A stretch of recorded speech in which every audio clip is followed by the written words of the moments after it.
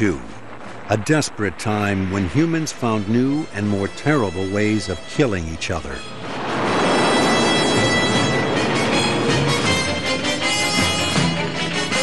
Out of this desperation came the Japanese suicide bomber known as the kamikaze.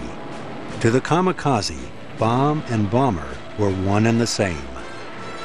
They were willing to guide their planes into targets in the name of the emperor. They were told they'd become gods.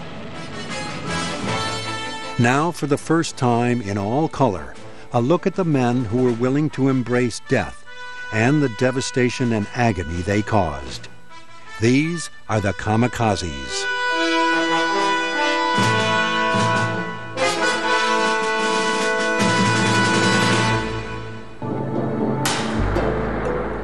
In the final 10 months of World War II, the Empire of the Rising Sun was in dire circumstances.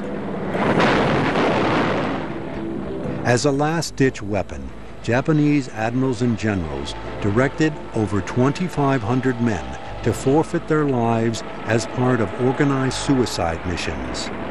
The world remembers them today collectively as kamikazes.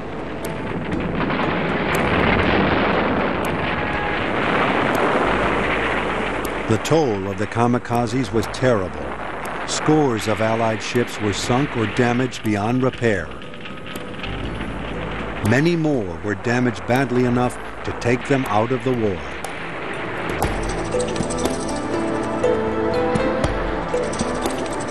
More than 7,000 Allied servicemen and women lost their lives due to the aerial suicide bombings from the advent of the Kamikaze Corps.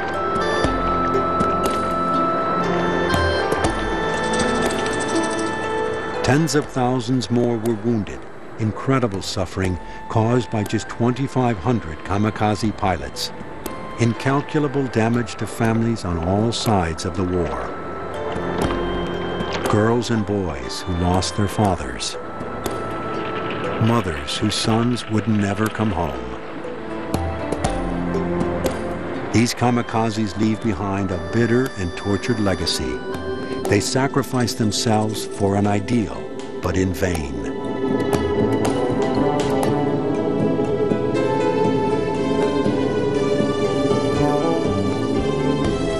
Their name means divine wind. They were to blow back the invaders. The wind was strong, but did not prevail.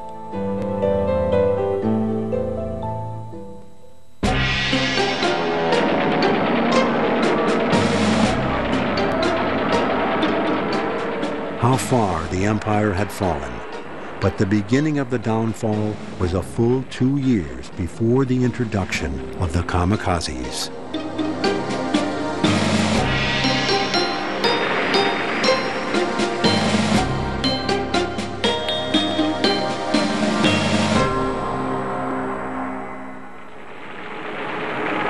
After the Japanese attack on Pearl Harbor stunned the world, American forces had rallied to prepare a global assault on the aggressor. Japanese pilots had sunk the heart of the U.S. Pacific Fleet, but missed precious aircraft carriers that were out to sea during the attack. Those flat tops would form the core of a counterattack meant to level the playing field in the Pacific.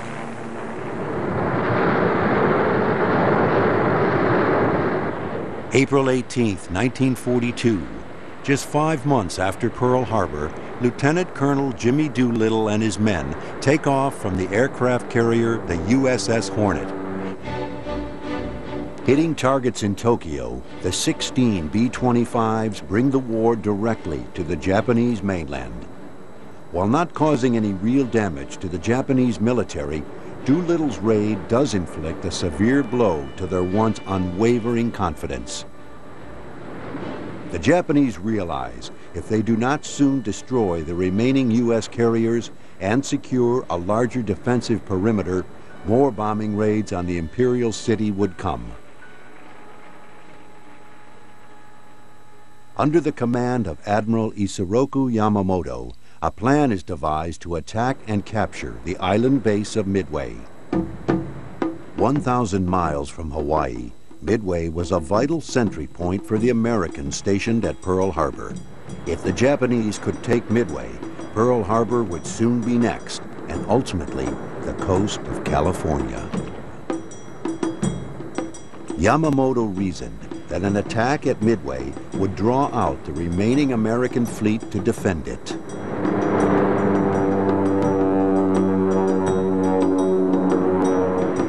With Japan's naval superiority, he felt assured not only of victory, but of once and for all administering a knockout blow that will eliminate the U.S. as a threat in the Pacific.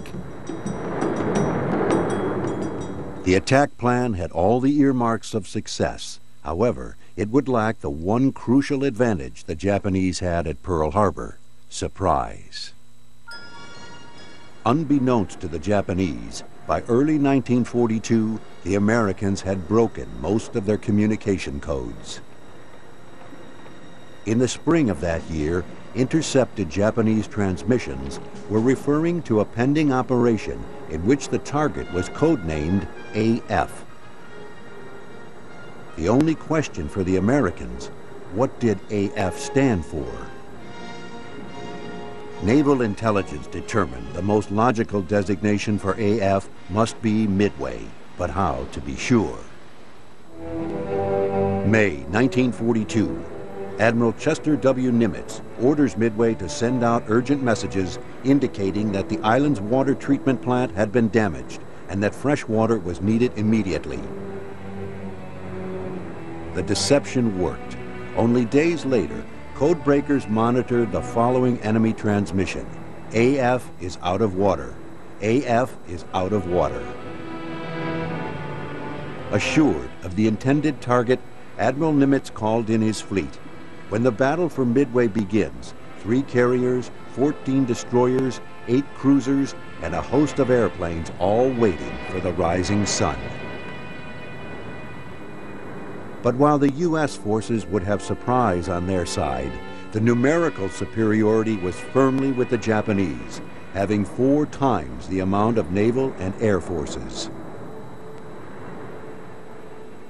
On the morning of June 4th, 1942, 200 miles northwest of Midway, the Japanese carrier force, led under Vice Admiral Chuichi Nagumo, moves forward and launches their planes to attack. Although the Americans knew ahead of time about the oncoming assault, Japanese fighters proved to be difficult targets as they swarmed down on the island. Black smoke filled the air as planes and oil tanks burned throughout the morning.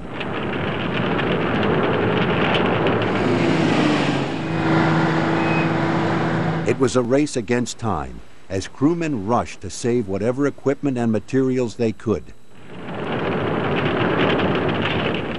Bombs were removed from airplanes in the hopes they wouldn't trigger even deadlier explosions in the hangars.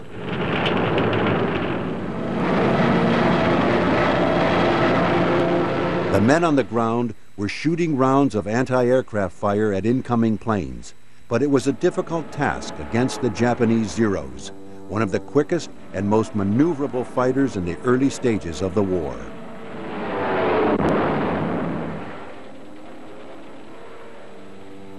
The intense fighting foreshadowed the Japanese determination that would soon manifest into the kamikaze.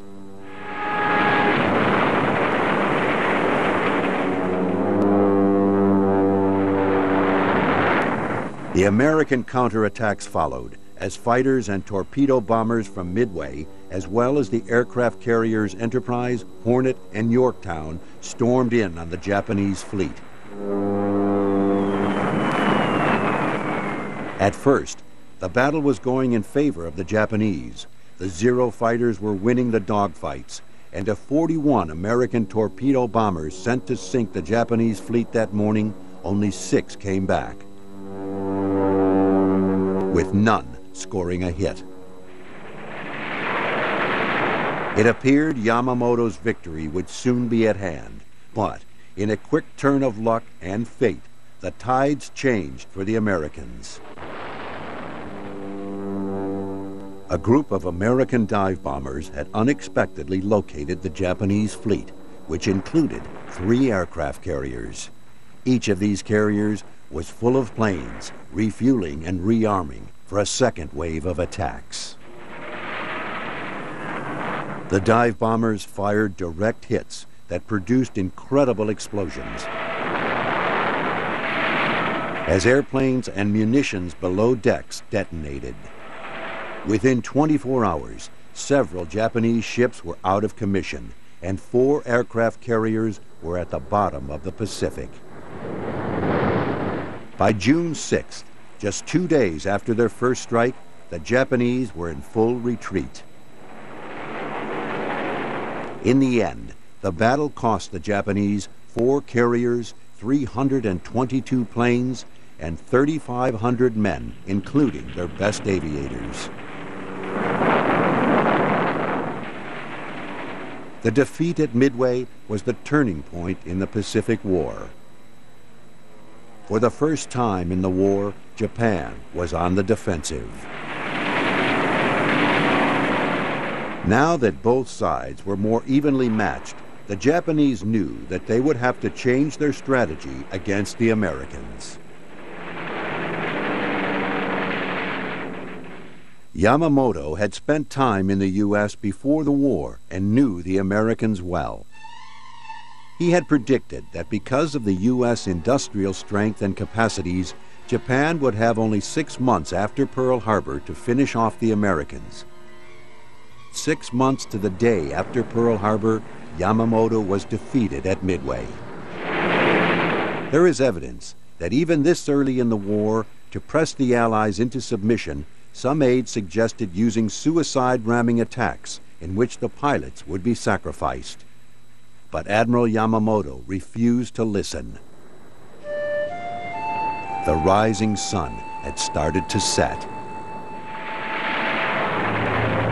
The humiliation of the first naval defeat for Japan since the 1500s caused the average Japanese citizen to wonder, perhaps for the first time, why they were fighting. We started hearing about the defeat at Midway from the carrier pilots. The more I heard their stories, the angrier I was. Not towards the enemy, but towards Vice Admiral Nagumo and his staff who took command. Yasunaga Hiroshi, pilot. In addition to the aircraft carriers which were saved from Pearl Harbor, the Americans developed faster and more maneuverable Essex-class carriers, which they were churning out at an astonishing pace. These floating cities of 3,500 men were getting closer and closer to being able to reproduce in August 1942 era.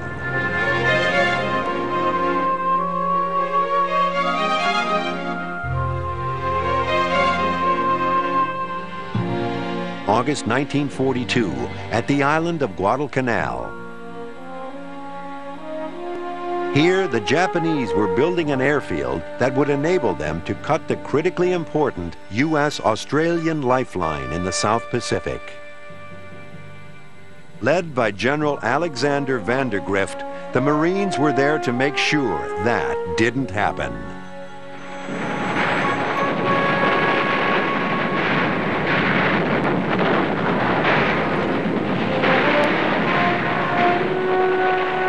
Coming ashore was easy, as the Japanese fled to the interior of the island. By August 8th, the Americans had control of the airstrip. But taking the entire island would be much tougher for the Marines. They would have to overcome both the tenacious Japanese defenders and the sweltering jungle temperatures. At Guadalcanal, each side would pour in troops and materials to try to tip the balance in their favor. The Japanese finally withdrew from the island in January 1943. For the Allies, it was the first successful major offensive action of World War II.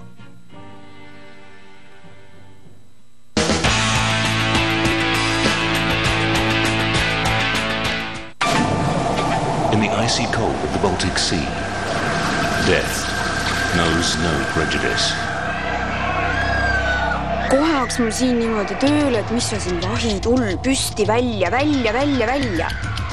The last 60 minutes of the worst maritime disaster in Europe that killed 852 passengers and crew.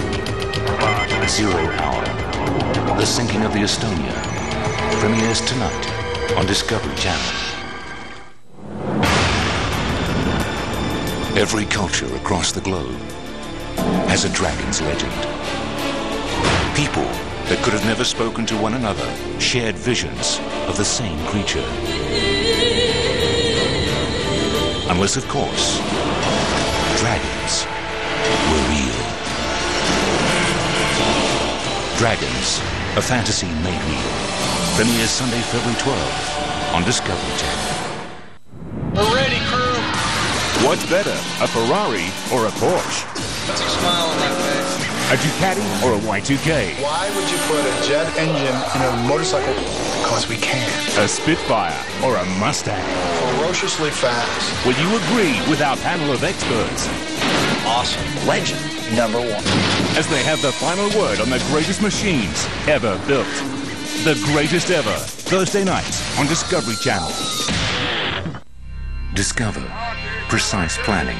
They were well organized, well armed. They had this ideological strength that made them more influential. Absolute chaos.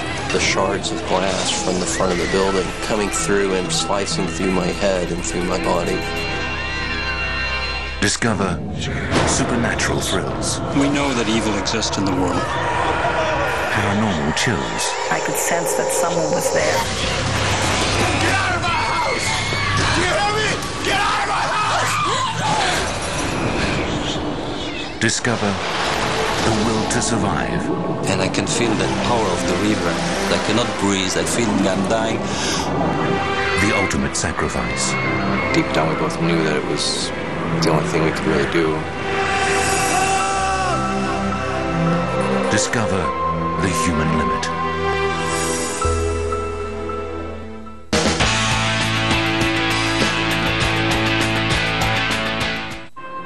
Throughout 1942 and 1943, U.S. forces moved ever closer to Tokyo.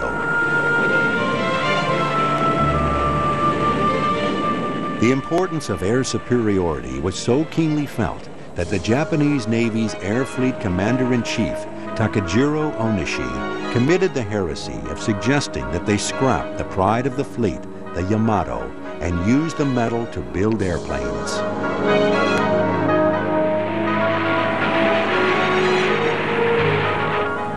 But a lack of airplanes wasn't the only problem. The Japanese needed people who could fly. On June 19, 1944, in what has come to be known as the Great Marianas Turkey Shoot, the Empire of the Rising Sun lost 10 times as many planes as the Allies.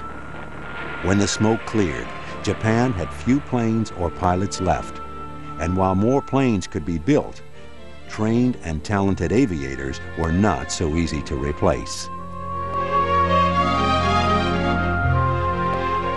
As the Allies continued their island-hopping campaign, the Imperial Armed Forces found themselves in increasingly dire straits. The Mitsubishi Zero, which had ruled the skies at the beginning of the war, could not go as high or as fast as the new American fighters. Very soon, the U.S. forces would be close enough to threaten the home islands. Meanwhile, in Europe, the Allies had already made their D-Day landing in Normandy and were moving on to liberate Paris. After that, it would be on to Berlin. Hitler was in serious trouble, and Japan was facing up to the possibility that it might lose the first war in its history, and it had no friends left to help it. It was a bitter pill that the Emperor's military leaders were not ready to swallow. With the Axis crumbling, it would soon be Japan versus the rest of the world.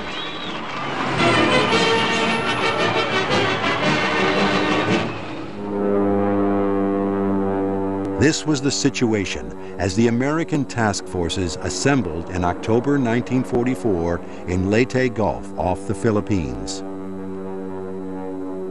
If the Allies took back the Philippines, it would only be a matter of time until they took Formosa, Okinawa, Kyushu, and the main island itself. The Japanese countered with a plan, the show or victory operation, to repel the invaders. Several military leaders argued that, just for this campaign, the use of ramming attacks should be employed. The most vocal was Air Fleet Commander-in-Chief Takejiro Onishi.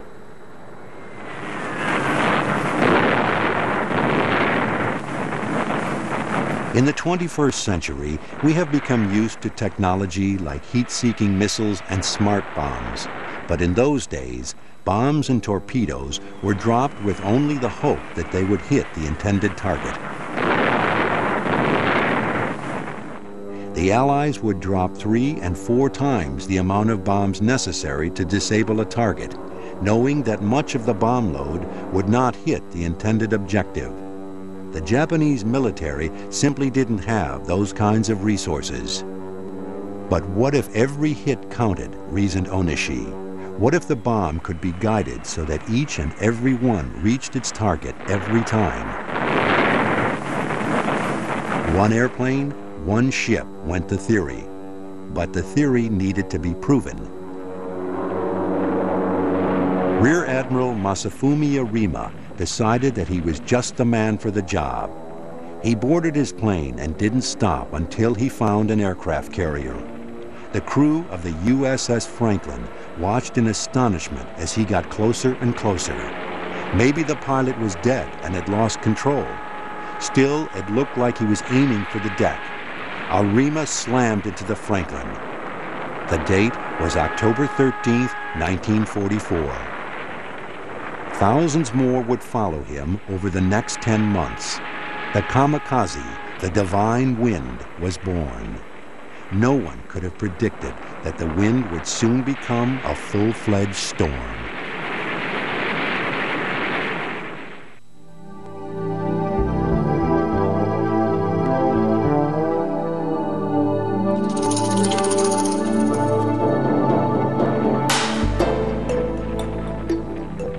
The first Divine Wind squads were formed in October of 1944 and based out of Clark Airfield in the Japanese-occupied Philippines. They were officially dubbed the Special Attack Force. Upon the decision to form the unit, Air Fleet Commander-in-Chief Takejiro Onishi called for volunteers from the flyers in the 201st Air Group who were not family men. Japan is in grave danger. Thus, on behalf of your 100 million countrymen, I ask you this sacrifice and pray for your success. I shall watch your efforts to the end and report your deeds to the throne. The entire unit volunteered. They would fly their missions until none of them were left. Onishi swore to follow them.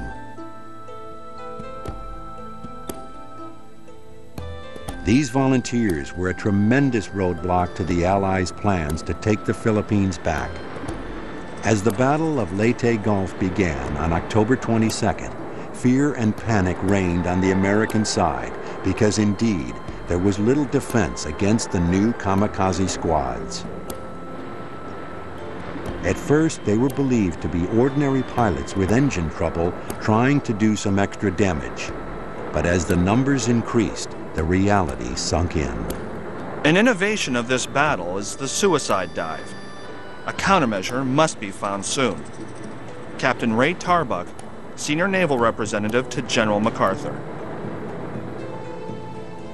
Unlike a high-altitude bombing run, the kamikaze strike was almost a personal assault, an aviator's version of hand-to-hand combat.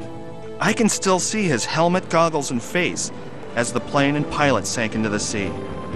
Tommy Alexander, USS Princeton. Even when they missed, Japanese special attack fighters got closer to their prey than ever before. Here, the crew of the USS Essex watches in horror as the pilot follows his plane into the water. We didn't see him until he was about 8,000 yards away. This one came in low and fast, and how he ever got through all the stuff we threw at him, I'll never know.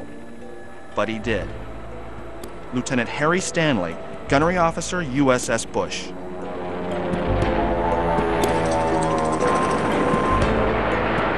Sailors could often inspect what was left of the plane, and many times the pilot's body, after the crash.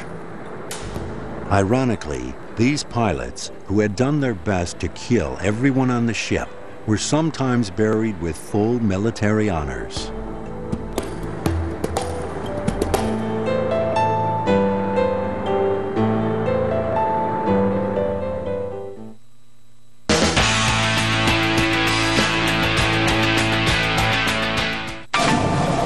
In the icy cold of the Baltic Sea, death knows no prejudice.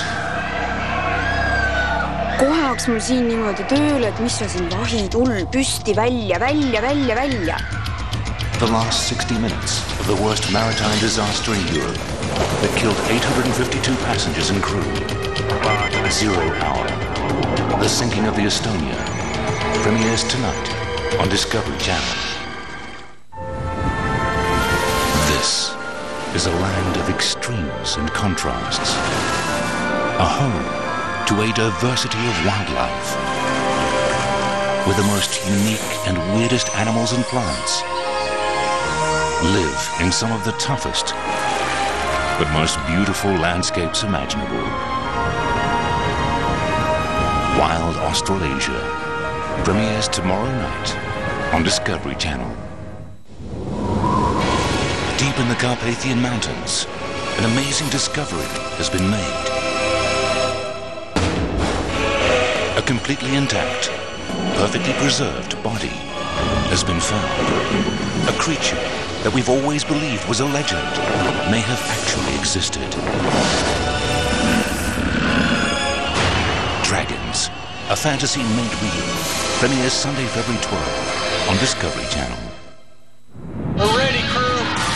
What's better, a Ferrari or a Porsche? What's a smile on that face? A Ducati or a Y2K? Why would you put a jet engine in a motorcycle? Because we can. A Spitfire or a Mustang? Ferociously fast. Will you agree with our panel of experts? Awesome. Legend. Number 1.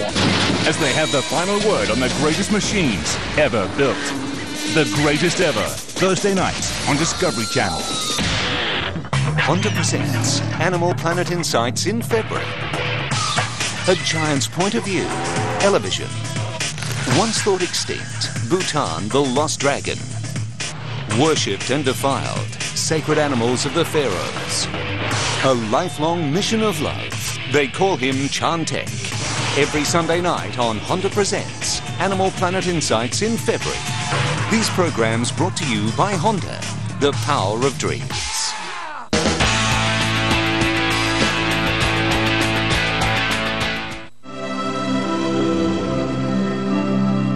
Within Japan, the method of attack was hailed as the ultimate secret weapon, a new and glorious invention in the art of war. The Knights of the Divine Wind were cheered as saviors and as gods. The Kamikaze Corps guards the imperial nation and has admirably demonstrated the pure hearts of the Japanese. Radio Tokyo, October 28, 1944. One mother wrote to her child in the Corps, "You are my son, and you are not my son. You are the son of the Emperor." U.S. admirals agonized over what to do about the suicide bombers. The Commander-in-Chief of Pacific Operations, Admiral Chester W. Nimitz, was so taken aback he ordered a news blackout of the development. A total embargo against any mention of suicide bombers was strictly enforced. After all, how could they tell the mothers and wives back home that the enemy had a new weapon, one that could only be stopped when Japan ran out of pilots? Japanese Air Fleet Commander Onishi realized that there was great support among the U.S. public for the war, but he also gambled that the kamikazes would terrify the Americans into negotiating a truce. The U.S. news embargo was proof that Onishi was onto something. This article goes out of its way to suppress the emerging rumors, saying the suicide pilot was already dead. The real truth was too horrible to reveal. Navy gunners knew how to aim at the broad underbelly of enemy planes, which they had dubbed with colorful names like Oscar and Val. But a plane diving down right above you is much harder to hit with anti-aircraft artillery. This fact allowed the Japanese Special Attack Forces to inflict severe damage on Allied ships as the Battle of Leyte Gulf raged on during October 1944. The method was so revolutionary that U.S. anti-aircraft guns had to be reconfigured to prevent them from hitting their own superstructure. From the beginning, there were two main plans of attack employed by the Divine Wind. The first, favored by Air Fleet Commander-in-Chief Onishi, involved flying toward the target at a very low altitude, right above the waves, in order to evade radar. With the target ship in sight, the aviator would gain altitude in order to build up speed for the final plunge.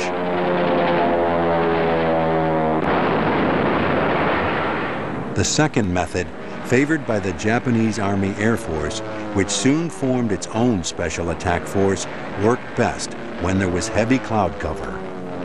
It called for the pilot to climb to extreme heights and then come down at an angle as the target ship came in range.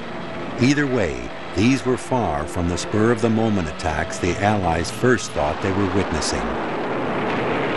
About the best that the gunners could hope to do was throw all the ack-ack artillery they could at a plane until it either disintegrated or fell into the sea and out of harm's way. The pilots were instructed to aim for the flat-topped elevators. In many ways, the elevator was the heart of the carrier. Thus, a blow to the lifts would cause the maximum damage, since it would take out as many airplanes as possible in the hangar and at the same time make normal flight operations, including storing and moving the aircraft, impossible. Others were told to take out the decks that served as the floating tarmac for these mobile air bases. Because the Americans used wooden decks, even a glancing blow could shut the ship down for weeks.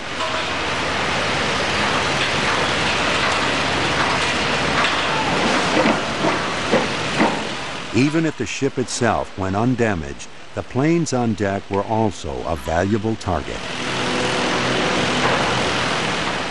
Because the carriers stored ammunition and fuel for their aircraft, and because the Japanese special attack planes were equipped with 550-pound bombs themselves, the high-velocity dives caused violent explosions.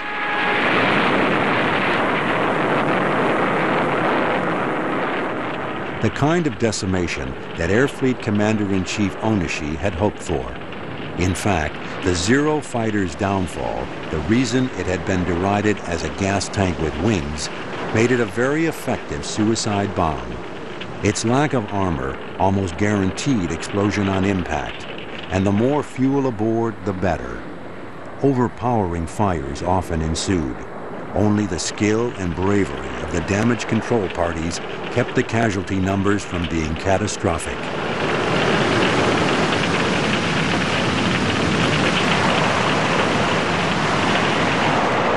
After the fire came the back-breaking duty of cleaning up. Often the water and foam used to put out the fires did their own harm to the ship's equipment.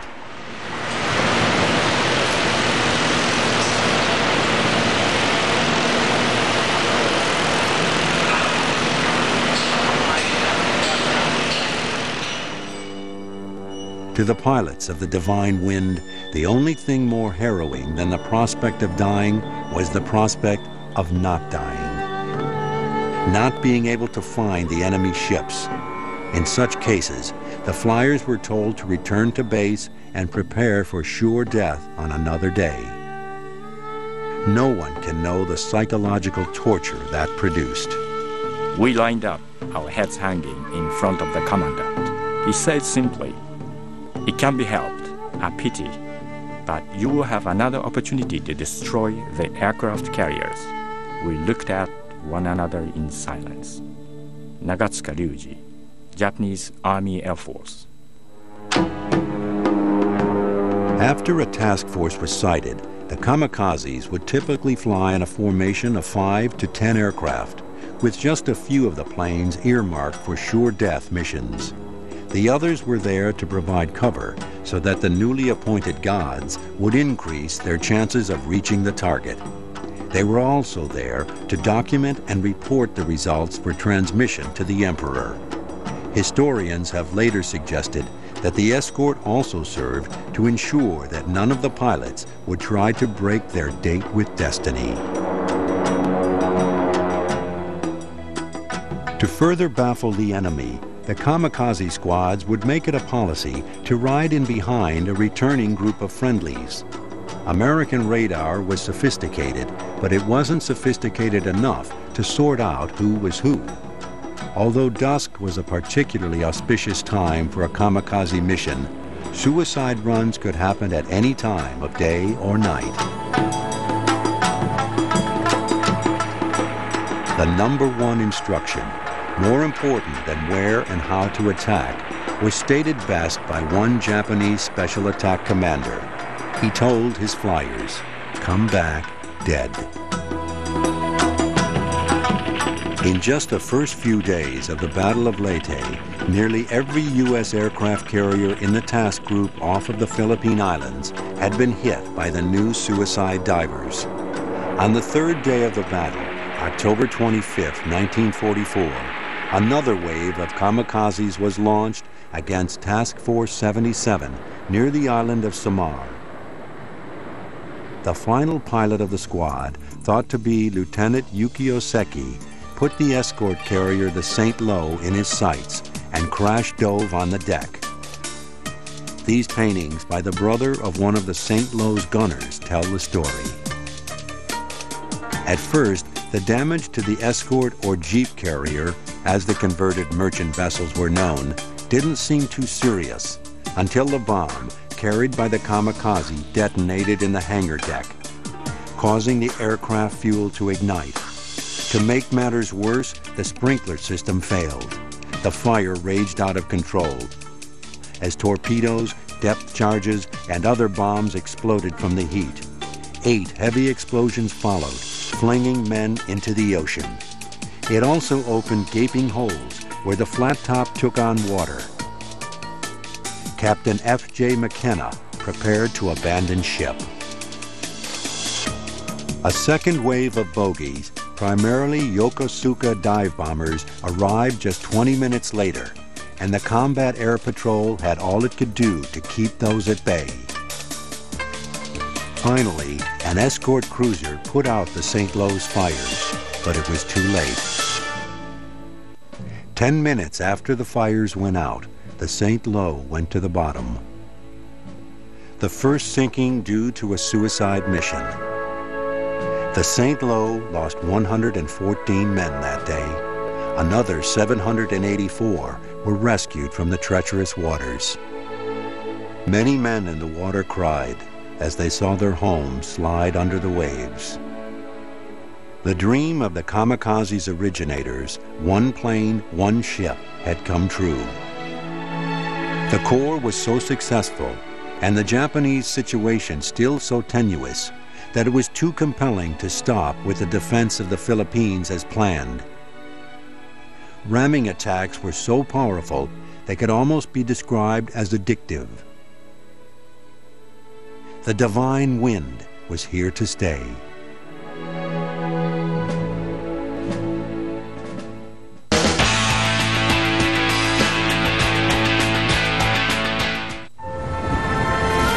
This is a land of extremes and contrasts, a home to a diversity of wildlife, where the most unique and weirdest animals and plants live in some of the toughest but most beautiful landscapes imaginable.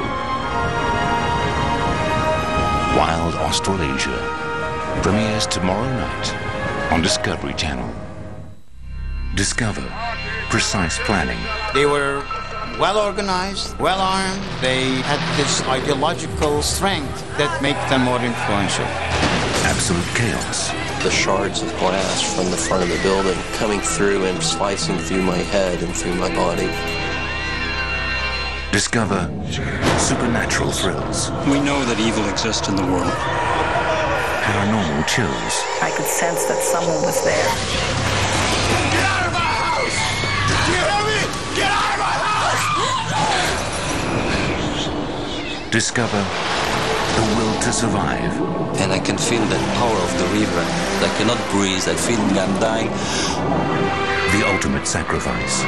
Deep down, we both knew that it was the only thing we could really do. Discover the human limit. In the icy cold of the Baltic Sea, death knows no prejudice. kohe hakkas mul siin niimoodi tööle, et mis sa siin vahid, hull, püsti, välja. The last 60 minutes of the worst maritime disaster in Europe that killed 852 passengers and crew. 0 Hour. The sinking of the Estonia premieres tonight on Discovery Channel. Animal Planet's lessons on pet care. Pets are artistic. Get creative. Pets are neurotic. Manage their fears. Pets get stressed. Give them a massage. Still unsure on how to handle them? Here's a series that will keep you clued in on what you'd need to know about your pets. Pittsburgh, weekends on Animal Planet.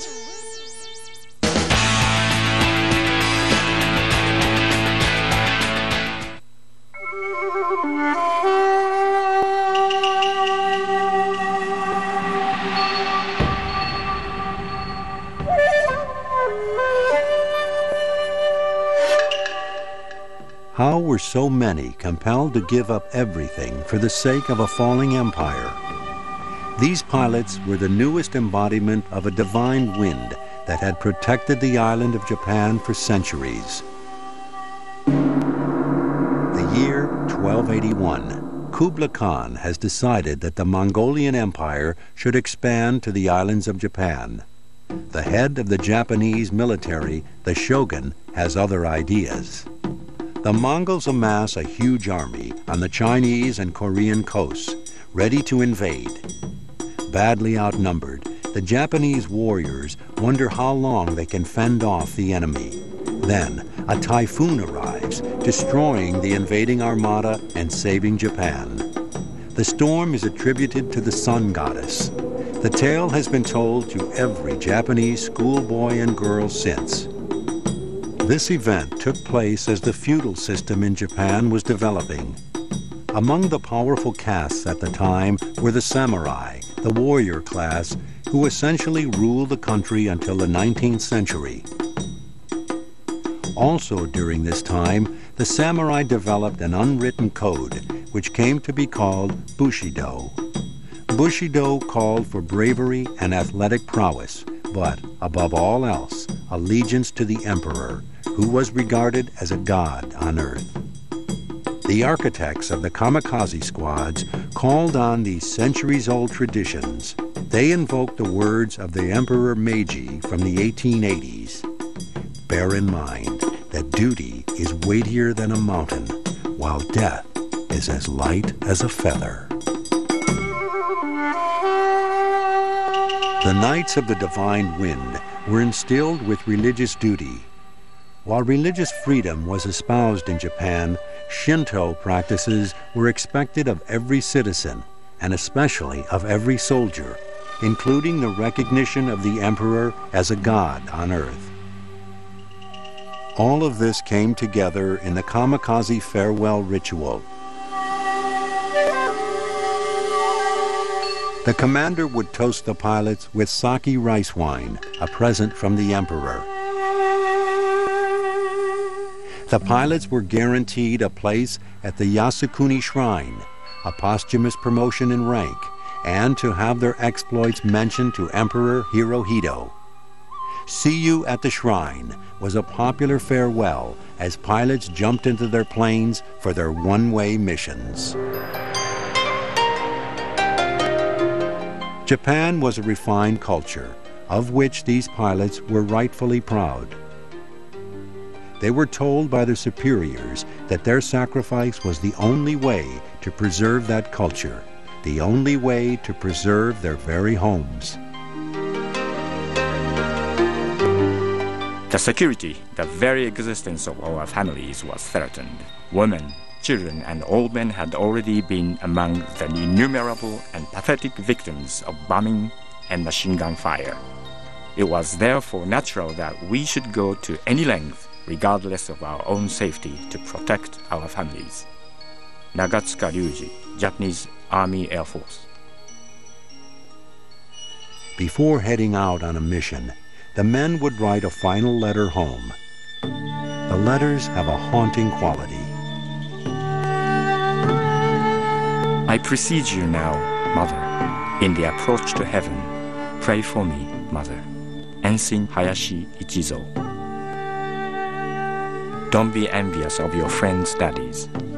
Your daddy has become a god and is always watching you. Lieutenant Colonel Kuno Masanobu. Dear Moko, grew up to be a healthy and big girl. Daddy will make an attack on the enemies. When you grow up, you will understand. Lieutenant Umemura Masahisa. But why would these militarists even think to sacrifice their best and brightest? If your hands are broken, fight with your feet. If your feet are broken, fight with your teeth. If there is no breath left in your body, fight with your ghost. General Sakurai Tokutaro.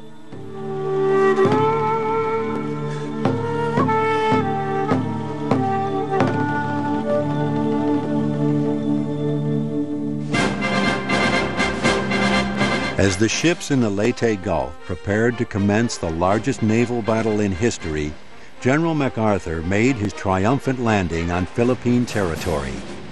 It had been a grueling year and a half since the Japanese occupied the Philippines in the wake of their success at Pearl Harbor, and General MacArthur, forced off the island, vowed, "I shall return." Finally, on October 20th, 1944, he was able to make good on his promise.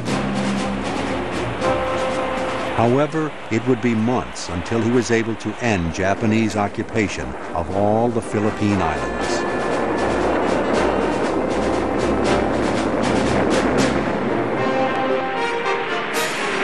As the Allies continued to press through the scattered Philippines from late October past the New Year, kamikazes attacked the ships in the Lingayen Gulf in an effort to stave off the invasion of the island of Luzon, home of the Philippine capital, Manila.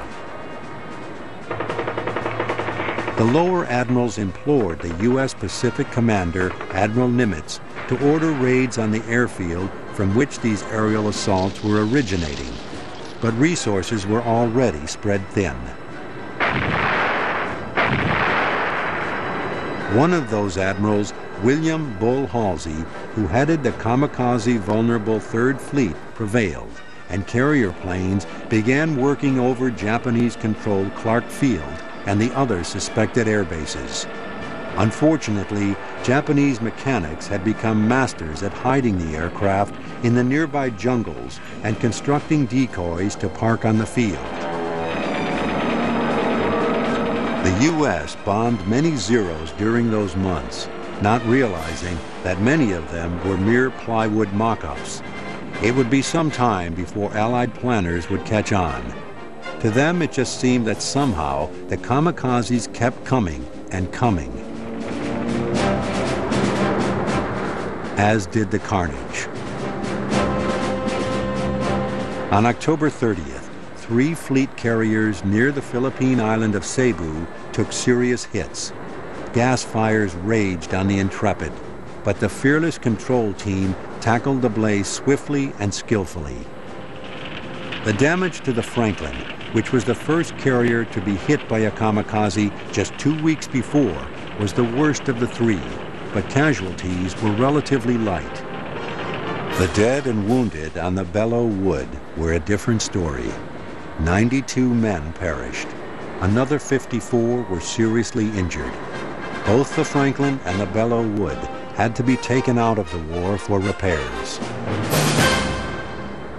Through October and November, highly prized fleet carriers like the Lexington, the Essex, the Hancock, as well as nearly every one of the smaller escort carriers had fallen prey to the Japanese Special Attack Forces in the Philippines. Tension mounted on board as the crew began to feel like sitting ducks. As the new year approached, both sides prayed for an end to the war on their own terms.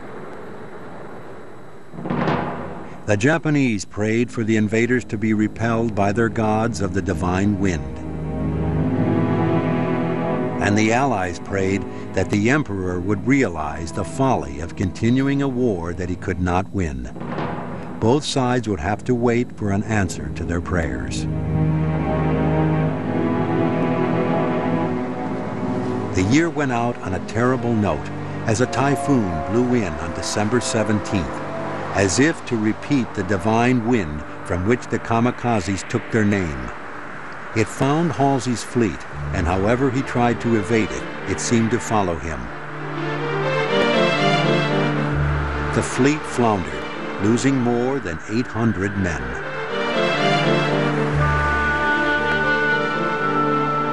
A lull in the suicide raids allowed the Americans to lick their wounds, but not for long.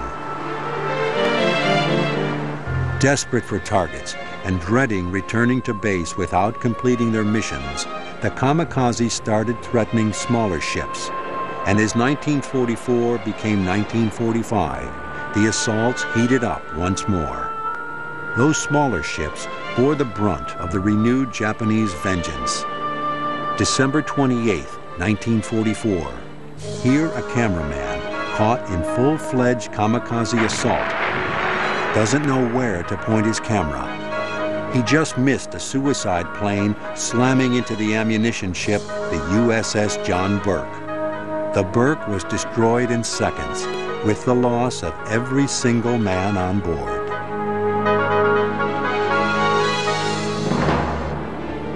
Eventually, the American CAPs, or Combat Air Patrols, got better and better at intercepting the kamikazes. But on the afternoon of January 6th, several suicide flyers and their escorts managed to sneak through to the ships in the Lingayen Gulf that were helping to shake the rest of the Japanese out of the Philippines. The Japanese special attackers went right for the flagship of the task force, the battleship New Mexico. A fully loaded Zero smashed directly into the bridge. Unlike other kinds of combat, the naval commanders were often as much in the line of fire as the lowliest grunt on board. And that was never more true than during a kamikaze attack. Although Vice Admiral Jesse Oldendorf was not injured, the captain of the ship was killed, along with a leading aide to Great Britain's Winston Churchill. A correspondent from Time magazine was also among the dead. This first major attack of the year filled both sides with a sense of dread. What would the rest of 1945 bring? It would be the final year of the kamikazes.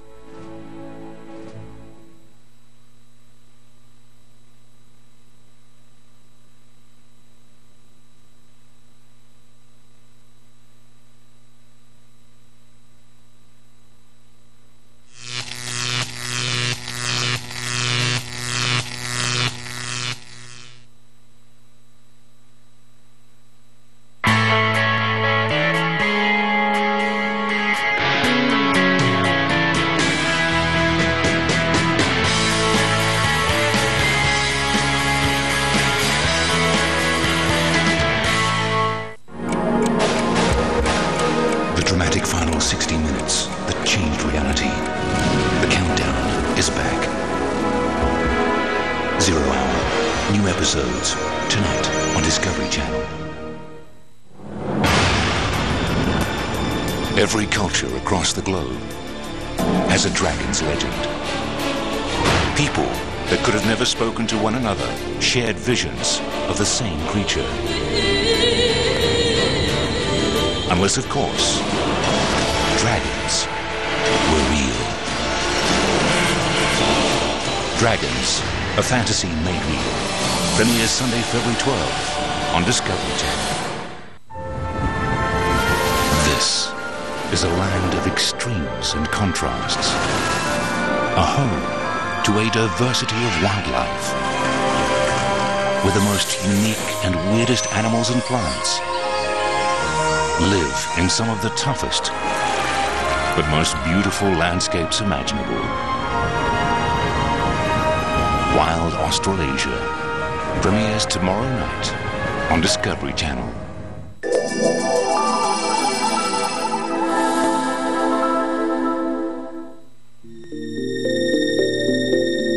Off the eastern shores of the island of Honshu is one of the most beautiful places in Japan, the Bay of Matsushima. The bay is studded with more than 260 pine-covered islands. These islands of pine are revered by the Japanese because the pine tree is a channel through which the gods descend to earth. During the Japanese New Year, pine trees are put in front of people's homes to invite the gods to join in the festivities. When the celebrated Japanese poet Basho saw Matsushima, he marveled, "O great creator of the universe, what man could presume to describe this place in words?" To the Japanese, Matsushima is more than a national treasure. It is a resplendent gift from the gods.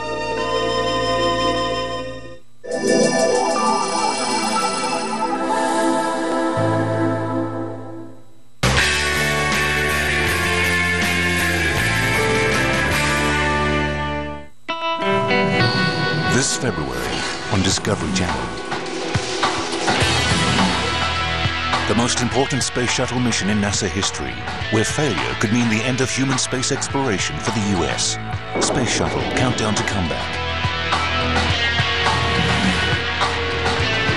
Ambitions, money, and fraught tempers. The people behind the building of the largest architectural projects of our time. Kings of Construction.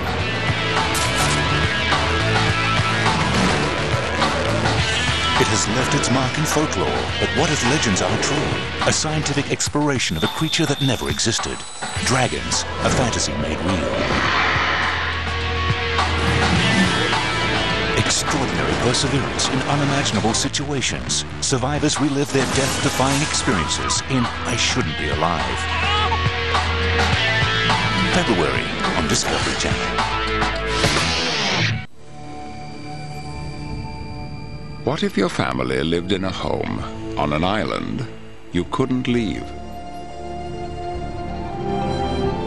With limited amounts of food and safe drinking water.